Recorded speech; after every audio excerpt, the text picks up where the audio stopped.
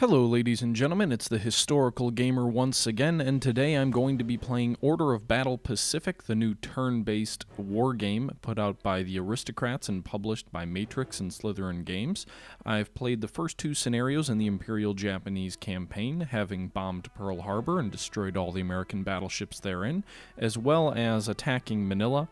No, this is the fourth scenario. I attacked Manila, took Manila, and then I took the remainder of the Philippines and the Bataan Peninsula. So this is part 6 of my series, and in this we're going to be playing the Battle of Java Sea.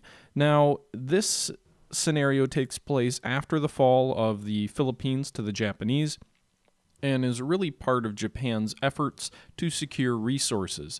We had discussed earlier that the reason the Japanese attacked the Philippines in the first place was that the Philippines acted as a natural barrier between Japan and the resources in their southern resources area, I guess you could say more accurately, the Dutch East Indies, the area that the Dutch nation continued to hold as colonies, the islands of Java, Balkapin, Sumatra, basically the islands in the area of Indonesia, Borneo, and those areas were all highly resource rich. The Japanese wanted those islands. They badly needed those islands, largely because of U.S. oil embargoes, and obviously now being at war with the United States meant that the Japanese needed to find other avenues for getting oil for their fleet and for their industry in order for them to continue to expand, and even just to be able to fight basic operations in defense of their current holdings, let alone expand. So the Japanese needed oil badly. The United States in the 1940s was still, I believe, the world's largest, if not largest, one of the world's largest oil-producing nations, and also one of the world's largest exporting oil nations. There's actually laws in place that prevent the United States from exporting oil right now, but at the time, the United States was one of the world's largest oil exporters. So right now, this is a scenario. It's going to be a naval scenario. As you can see here, we don't control everything. There are computer-controlled units on the map that are transports, and then the warships are controlled by us, the Japanese player. So this particular scenario focuses on the Battle of the Java Sea, but the Java Sea wasn't really one naval engagement. It was a series of naval engagements which took place over a couple of weeks, where the Japanese were closing in on the islands of the southeast southeast. I keep confusing the southern resources area, as the Japanese called it, and the Dutch East Indies. But essentially, the Japanese are closing in on the Dutch East Indies, present-day Indonesia, and the Allies are going to try and stop them. Now, the command which would face up against this Japanese fleet was called ABDA. That stood for American, British, Dutch, and Australian. Those are the different nations that had their warships combined in a motley collection of cruisers and destroyers for the defense of this area. The American ships came from the Philippines, where they had recently retreated from. Originally, they were based out of Caveat Naval Base in the Bay of Manila, which had suffered immensely from the initial Japanese attacks against those islands. Some serious air raids did far more damage to the naval facilities there than really anything else, except for maybe the attacks on Clark Field, which had devastated the Air Force. So the defenders in the Philippines were left basically without a fleet and without an air force. The air force was destroyed on the ground. What few planes survived had withdrawn. I don't believe any of the fighters withdrew, but the bombers that had survived withdrew to Australia, while the fleet that survived largely intact withdrew to the Dutch East Indies.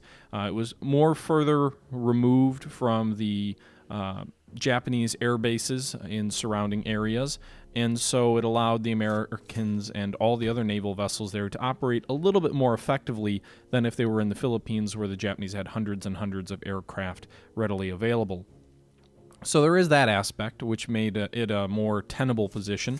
Also, the American fleet was able to combine with the Dutch defenders, which had several cruisers, 4 or 5 cruisers, I believe, and the British would eventually bring down their own fleet as well, which would make the force far stronger.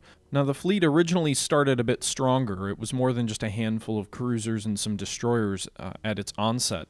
The ABDA command was actually formed in an effort to defend the entire Malay boundary, as it was called, just this kind of fictional line which presumed the Malay Peninsula, much of modern-day Indonesia, and the Philippines was also included in the command. And the idea was essentially to prevent the Japanese expansion into this resource-rich area, to protect Singapore, to protect Java, and basically have this kind of barrier against the Indian Ocean and Australia. However, on December 10th, the British lost the two most powerful warships in the squadron, or in the fleet, or whatever you want to call it. They were part of a force designated Force Z, and 3 destroyers and the British battlecruiser Repulse and battleship Prince of Wales sortied from their base in Singapore to intercept Japanese troop transports which were landing troops near Kota Baru on the Malay Peninsula in Japan's attempt to take Singapore. Now, the ships were spotted by Japanese submarines, and their position was relayed to Japanese bomber bases, which were located in French Indochina, which had been turned over to Japanese control, de facto anyway, at the I believe it was sold, or either that or just the French, Vichy French, were cooperating with them. Either way, the Japanese had de facto control over French Indochina and launched a series of air raids with heavy aircraft, GM-3 Nels and GM-4 Betty bombers armed with torpedoes and bombs, launched multiple raids against the British fleet, and the British battlecruiser Repulse and battleship Prince of Wales were both sunk before they were able to intercept any vessels or get back to safety. It's an interesting example because prior to this, air attacks against capital ships at sea had largely been ineffective in sinking them. They had damaged the Bismarck earlier, but they hadn't actually sunk any capital ships, to my knowledge, at sea. They had launched successful attacks just a couple months earlier at Pearl Harbor, well, no, earlier that same month, and they had launched successful attacks against Italian battleships at the port of Taranto, but this may have been the first example of a capital ship being sunk outright by air units alone, while in motion, while essentially at sea. So this was a pretty big moment, something that would foreshadow a lot of what would happen later in World War II. So, just like that, a few days after the Americans enter the war, a few days after the Japanese begin attacking British possessions, and the two most powerful ships in the Southwest Pacific are at the bottom of the ocean. They were sunk just off Kuntan, I'm sure I'm pronouncing that wrong, and the ABDA force was greatly reduced in its firepower. The American vessels, as we had said already, had withdrawn to the Dutch East Indies as a result largely of the Philippines no longer being a tenable base, simply being too close to enemy aircraft and enemy locations on Formosa and other bases nearby. And as a result, as the Philippines slowly fell, Allied forces began to concentrate near Java in the Southwest Pacific, Java being part of the Dutch East Indies or modern-day Indonesia. The force consisted of 2 heavy cruisers, the USS Houston, which had come from the Asiatic Fleet as it withdrew from the Philippines, and the HMS Exeter, which had recently joined the Pacific after repairs which had occurred in Britain after its historic engagement with the German battlecruiser Graf Spee, or I guess pocket battleship would be more accurate. The Exeter had suffered serious damage in 1940 in its engagement with the Graf Spee, and at one point it was debated whether it should actually be scrapped. It wasn't, however, and it went through a serious modernization program which took several months. At the time it came out of being repaired, it was one of the most modern cruisers in the entire British fleet, and was still one of the most modern cruisers in the entire British fleet, a heavy cruiser with 8-inch guns, just like the Houston. Both of these warships very powerful and very capable. Now, it's interesting to point out that during the engagements with the Japanese near the Dutch East Indies, neither fleet, the Japanese or the Americans, or the British or the Australians, etc., would bring to bear any battleships. So these heavy cruisers, these 2 heavy cruisers, were very capable, especially given the fact that they were up against likewise opponents. So that's worth keeping in mind. In addition to that, the fleet also had 7 light cruisers, including one of the very best versions of light cruisers available, the USS Boise, which had tremendous firepower, for a light cruiser, and over 20 destroyers, more than 25 U.S. submarines, and 16 Dutch submarines. The American submarine force started with 29 submarines in the Philippines, but had pulled back from the Philippines to rebase itself out of the Dutch East Indies. So again, the American fleet largely escaped the Philippines intact and was a huge component in the engagements during the defense of the Dutch East Indies. With that said, that large force of American submarines was largely rendered useless because of the tactics that were employed, as well as the ineffectiveness of their torpedoes. Fun fact, American submarine captains, while the fleet had a very high opinion of their ability to engage enemy warships, were incredibly cautious. I've read a good portion of a very good book called Silent Victory, which is a 900 page book of the American submarine war in the Pacific, and it describes some of the tactics which American submariners would use during this early war period. Included some absolutely insanely ineffective tactics. Americans were at an absolutely delusional sense of how effective Japanese anti-submarine warfare technology was. In fact, the Japanese didn't think that American subs could dive to below something like, I think, 250 feet.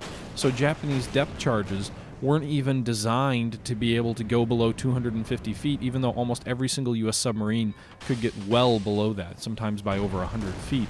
So all the Americans would have to do is just dive deep enough, and there'd be absolutely no chance that the Japanese would sink them, which was very interesting to me. But as it was, the American tactics, again, because they were so afraid of anti-submarine technology, like depth charges, was to fire their torpedoes entirely based off of sonar readings, which is absolutely crazy in this day and age. You don't have guided torpedoes, so you really need to get a good bearing. You need to be able to see your target through the periscope, or even ideally at the surface, and then make a whole bunch of mathematical calculations on where the torpedo should go. As it was, American captains would waste dozens and dozens of torpedoes by basically firing them off blind from hundreds of feet below the surface, and then compound the fact with the fact that the American torpedoes were absolute garbage at this time and often would run 30-40 feet underneath their target and accomplish absolutely nothing. So while 25 submarines sounds like a lot, the American submarines were largely worthless, and their crews were highly inexperienced, and their captains were very, very cautious. All adding to the fact that the Japanese, while this fleet seems large on paper, I mean, that's over 30 surface warships and over 40 submarines. That sounds like a strong force to defend these islands with. But the fact is, the Japanese Navy was absolutely massive at this time, and even just cruisers and destroyers heavily outgunned the Americans, before you even include the fact that the Americans and the British and the Australians didn't have nearly the same kind of air power that the Japanese had to bear as well. Japanese had a qualitative edge in terms of torpedoes, qualitative edge in terms of experience, and in many cases training. They also had the fact that they weren't four different navies trying to operate as one. I think that's another fact that gets missed a lot, is during the Dutch East India campaign you had British, American, Dutch, and Australian navies all trying to operate together as one cohesive unit when they had never really trained to do that before. This isn't 1980s NATO, which is regularly training amongst themselves.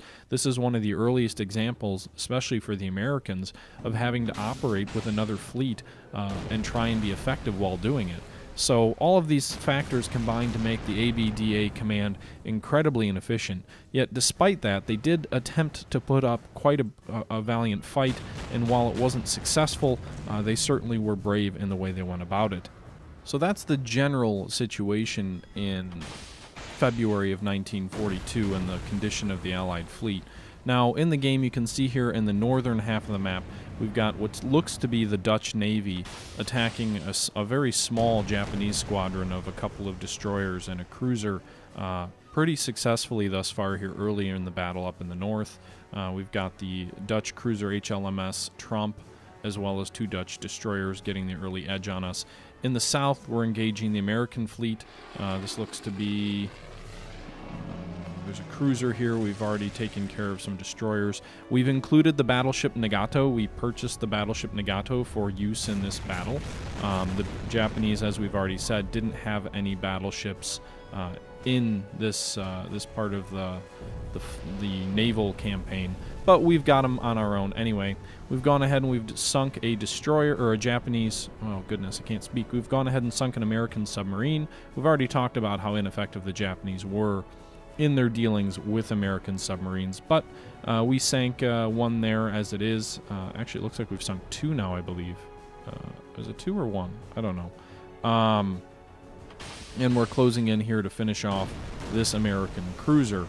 We can also use torpedoes from our destroyers. The Japanese naval tactics relied heavily on the use of torpedoes for their surface engagements. They had an absolutely fantastic torpedo for use by their surface warships. It was called the Long Lance, a very fast, very, very long-ranged torpedo that the Japanese were trained to use very effectively, and really gave them some serious advantages in the early naval engagements over the Americans, who had much shorter range torpedoes for their surface ships, and for their submarines, basically totally ineffective torpedoes for their surface ships. So that's one advantage that the Japanese historically had, and it's one that we have here. We can see there's also a British submarine that's been deployed. I'm not sure if the British deployed any submarines to the Battle of the Java Sea, but I do know that obviously that's one right there that we just damaged. So you can see that. Our goal in this particular battle is to defend the troop transports and supply ships in order to have a more effective ability to resist, or not resist, a more effective ability to take over the islands that we want to take over. But it doesn't seem that actually landing troops or anything along those lines is going to be a factor or anything that we do in this actual battle. One thing I'm uncertain about, though, here is some of these Dutch ships, and I think the Americans one showed it earlier, kind of have like half of a Dutch flag and then half of this weird like red X type thing. I'm not quite sure what that is. So, yeah. But anyway, we got a special event. We've taken the island of Bali, and we're putting air forces into that because some of the other islands are socked in with rain. I'm trying to get these fighter bombers up to the north to aid that fleet up there before it gets totally destroyed.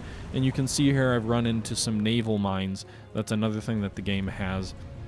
Naval minefields are something that can pose a serious threat to warships. You can see there, I think we just lost 3 out of 10 of that heavy cruiser to those mines that we hadn't spotted as we advanced. You can see here those destroyers have spotted another minefield. So it does appear that the Dutch have successfully mined these areas and are going to be a bit of a nuisance. Meanwhile, again, trying to get our bombers up there. Not sure if they're going to arrive in time. The Dutch are being kind of jerks right now. They're being very effective with regards to delaying us. Probably should ignore the British submarine. Submarines don't seem to be too effective against warships, but as it is, I've decided to go ahead and try and deal with them. So I'm not fighting this campaign up in the north very effectively. It definitely seems like the more you move, the less effective your gunfire is, which is an interesting element to the game. It seems to be realistic. You know, if you constantly change your speed, if you crank your speed up and start going real fast, and then you crank your speed down and then you crank it up again, it's going to make gunfire much more difficult than if you just keep a constant speed. That being said, it would also make you more difficult to hit if your speed and course is constantly changing. I'm not sure if that's reflected in the game or not. Also, I'm not sure about the effectiveness of surface torpedoes. They seem a little bit undergunned to me. Maybe that's just me, but it seems like they should be a little bit more powerful than they are. So we got a little alert saying that the invasion force for Java is being prepared and warships are going to be provided to escort them. But they seem, I don't know. Japanese Long Lance torpedoes played decisive roles in several battles during the Guadalcanal campaign. And it just seems to me like maybe they should be a little bit more powerful than they are. In this game, at least in this particular battle, it seems like they're only doing 1 hit damage. I can see them being less effective against destroyers because they're much faster and harder to hit. So if the Japanese were to launch a torpedo at a destroyer, it's less likely that it would hit it. But I feel like they should probably be more effective against capital ships than they are. Also worth noting is, while the Japanese didn't employ any battleships in the surface actions during the Java Sea campaign, it is worth mentioning that they did manage to use the battleships during the attacks on the Malay Peninsula. So as the troops were coming ashore, 2 Congo-class battleships, which were some of the Japanese earliest, maybe they were the first actual Japanese battle cruisers that were over 20 years old, were utilized in that role. They didn't use the Nagato, but they did have 2 battleships that did take part in the Singapore campaign. They also had 4 fleet carriers, some of them already back from the attack on Pearl Harbor, which could have been brought to bear against the Allies during the campaign against Java as well. So they had access to these other ships. The Japanese had more destroyers than the Allies had total ships. I mentioned that the Allies had some 40 surface warships, 20 of them being destroyers, while the Allies had the 40 warships. The Japanese had over 58 destroyers just by themselves. In addition to the 2 battleships and 4 carriers that they could bring to bear, they had, I think it was about a dozen cruisers also. The majority of the Allied fleet would be destroyed decisively. We're trying to sail our fleet here north to deal with these Dutch. The goal was to save the troop transport up in the north, but I don't think we're going to get there in time. And another one of my ships runs into a minefield. So these minefields are being much more effective and detrimental to my gameplay than they were to the actual Allied fleet anyway. So you see here, if we stay stationary again, we've got a chance of hitting the enemy. If we sail away, our chances drop. And some of that is range, and again, some of that seems to be movement. So almost just kind of standing and fighting gives you a better chance than kind of running and fighting. So that's interesting. Here we go. We can see an American ship and some more Dutch ships are now coming in and attacking this troop transport with some infantry troops on it. Looks like that ship is more or less doomed. I can't control it. If I could, I would pull it out, but the game doesn't let me. And my cruiser can't hit anything either, so that's lovely. I'd be interested to see how the game models gun accuracy as well, because it is worth noting that the Japanese, while having pretty good gunnery, didn't use fire control radars like the Americans did later in the war. So I think that'll be an interesting comparison, is to see the quality that the Japanese would have in terms of naval gunnery, if that's reflected in the game. It's also worth noting that the Japanese were not nearly as advanced as their Western counterparts when it came to fire control, when it came to damage control. So the Japanese ships often would take levels of damage that the Americans would easily be able to repair, but the Japanese weren't trained along those lines and would often lose ships that probably didn't need to be lost. But you can see here, they're going to finish off that transport ship, probably with torpedoes, I would imagine. No, they're going to launch torpedoes against our cruiser, and there they go. They hit it twice. So, just as I was complaining that torpedoes aren't effective enough, they go and deal a pretty good hit on our cruiser, and then they finish off the troop transport. So this cruiser of ours is probably dead. They just launched more torpedoes against it, this time only damaging it once, and some naval gunfire as well. So this light cruiser of ours in the north, probably done. You can see here the enemies destroyed several transport ships, causing significant loss of life and equipment. Our inability to protect the invasion force will impact something. I didn't get a chance to finish reading that. Anyway, we can pull our ships out here to the north. You can see these little red arrows pointing up with these lines. That indicates the ability to pull those ships off the map and save them from enemy destruction. Meanwhile, our dive bombers finally arrived, and they are ever so effective against destroyers. Much less so against cruisers, but again, ever so effective against destroyers, severely damaging that destroyer, as the rest of our fleet is sailing north to try and come to their aid. Worth noting that while it may seem like a bad thing that we lost some transports to enemy ships, that actually happened in real life. In one of the few engagements in which the ABDA force had a successful attack, the Japanese were actually landing soldiers on the island of Borno near the city of Balkapin. This actually took place before this scenario started. It took place on January 23rd and 24th, I believe. The Japanese were landing troops on the island of Borno in an attempt to take the oil wells there. There were some of the most lucrative oil wells in the entire southeast or southwest Pacific, and the Americans dispatched 4 destroyers, 4 kind of older 4-stack destroyers to attempt to intercept this fleet. They launched torpedoes against them and actually sank 6 Japanese troop transports with some significant loss of life.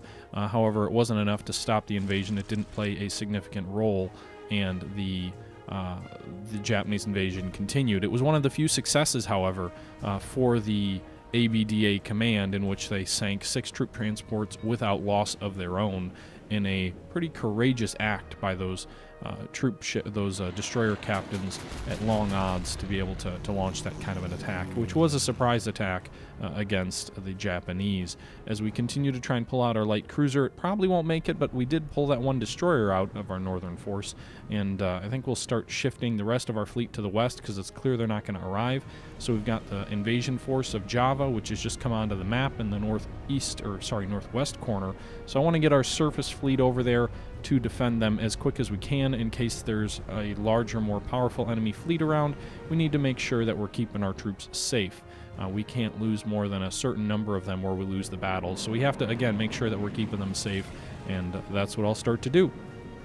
Now, one other thing that I haven't mentioned yet is the command points, which limit how many troops or how many units you can have on the map at any one time, essentially how many you can have under your command at any one time, is different for every type of unit. So I didn't actually realize this until just now, but if you look on the bottom of the map, bottom right side of the map, you'll see the coins, you know, the 234 coins to the right of that Japanese flag, and we're talking right above the mini-map on the bottom right. That's how much money you have to buy new units. To the right of that, there's a 0 next to a helmet. That's how many land forces you can have, essentially ground units you can have under your command in a corps at any given time. But to the right of that, there is a anchor with a number 4 next to it, and then to the right of that, there is an aircraft with a number 6 next to it. So what the aircraft represents is the number of air units that you can support, not the straight number. Remember, different units have different values. So a battleship, for example, has a value of 5, where you can have 5, it uses 5 command points, essentially, whereas a destroyer might only use 2.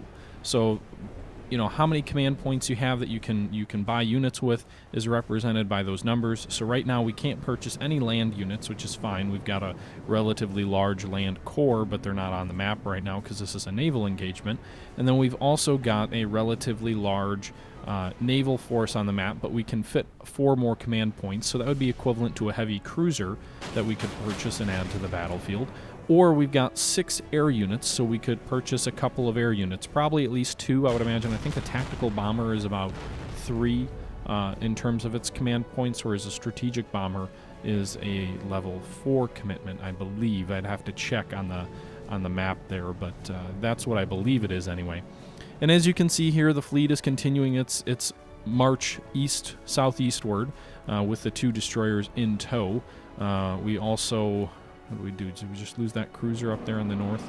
And then our fleet is coming to the west to try and link up with them and guard against any potential enemy surface fleets. So we're kind of spreading the destroyers out here in a screen up front with our battleship and cruisers in tow and the aircraft carrier all the way in the rear.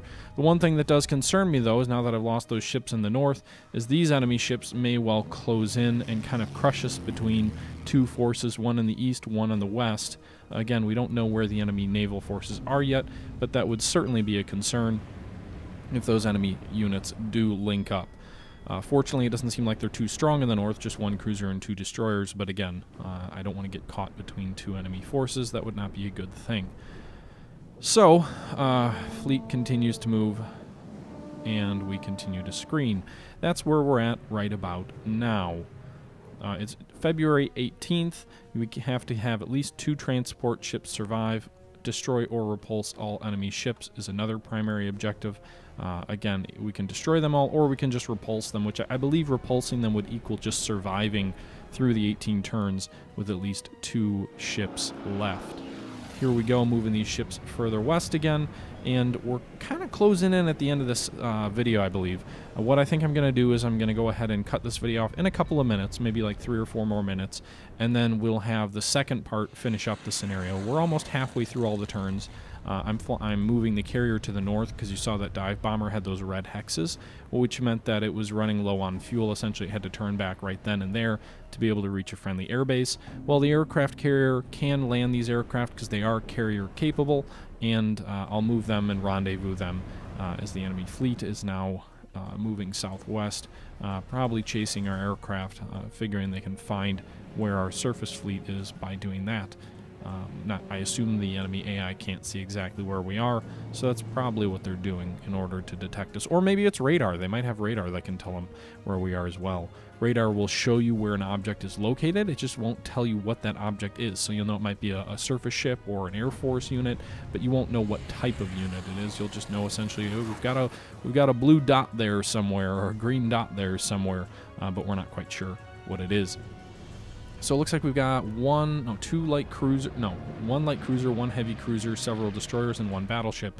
And there we go. We've got enemy units detected, just not sure what they are. We've got multiple warships here to the south. So it looks like there's going to be 2 enemy forces closing in on us. Hopefully we can defeat them in detail. What that means is you defeat one, and then you turn to face and defeat the other before they have a chance to unite and face off against you. We could either do that, or we could split our force and move one force north to deal with one and have our other force move south. In a situation where you have a numerical advantage, splitting your force might be a feasible option, but not one I intend to pursue here in this battle. I'd rather destroy one force first and then move south and destroy the other.